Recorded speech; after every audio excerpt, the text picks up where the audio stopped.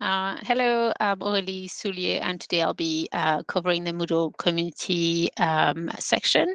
So today it's community sites only.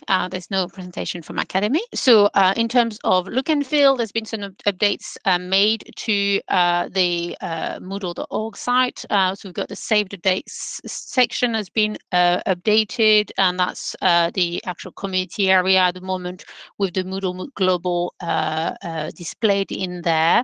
So that's improved UI thanks to Federico and AR and the team, and also with the Mood team working together.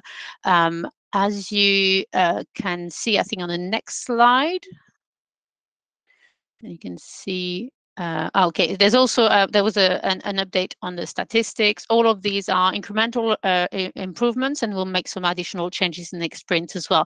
And the Moodle User Association banner has been updated to incorporate a picture that they have provided to us. Next. Oh, here we go. The community stats, they're now appearing there. There will be improvements, as I've just mentioned, with hopefully over text to explain a bit more about it, and more kind of headers in there to give a little bit more context about the statistics, and they might move about in the page as well. So incrementally improving the design for this. Next, please. So other updates from the community sites with the welcome text in the tracker when you're not logged in, that had outdated text and links, and that's been updated. As I mentioned in the goals, we also created and deployed a set of new demo sites that was asked by the community. So that's sandboxes for other supported Moodle versions. Up to now, we only had the latest version, and now we have any supported version, and they'll be obviously, once we do upgrades, upgraded to all the supported versions. This has been also communicated to fit within our goals of trying to get more in touch with the community, whatever the language.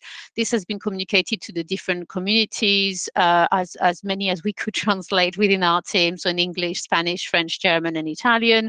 And we are trying to engage a lot of users in there, and Mary's already reported that it has helped solving issues and support issues where people could test the different versions issues they had, and report the problems. So that's already adding value to our Moodle community users. Next, please. So plugins directory improvement, just a quick brief there. The first bullet point shouldn't be a bullet point. So high-level briefs for the plugins directory improvement have been created and updated. We've started with the most impactful and most impactful and easy to implement, hopefully, setup. So filtering and sorting redesign. So all of these are high-level brief and visual concepts created.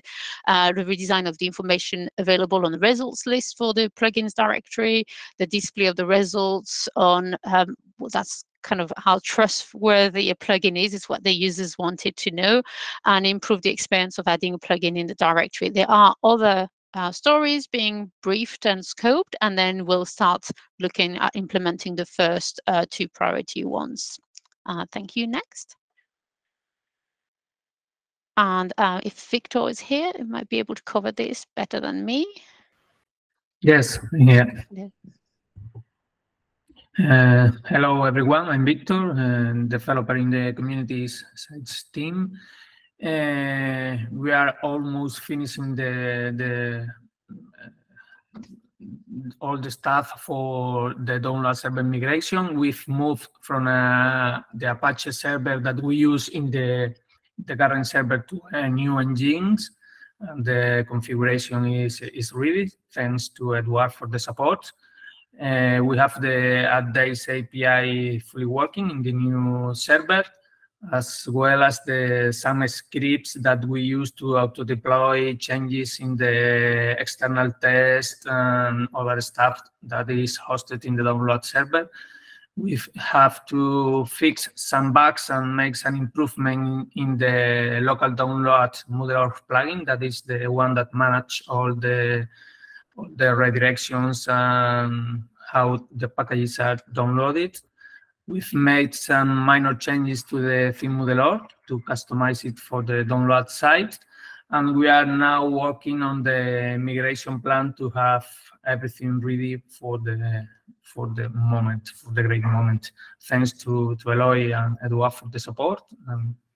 That's me.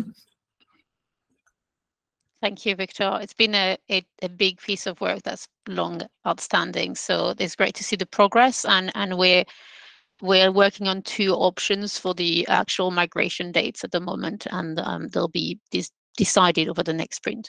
Thanks.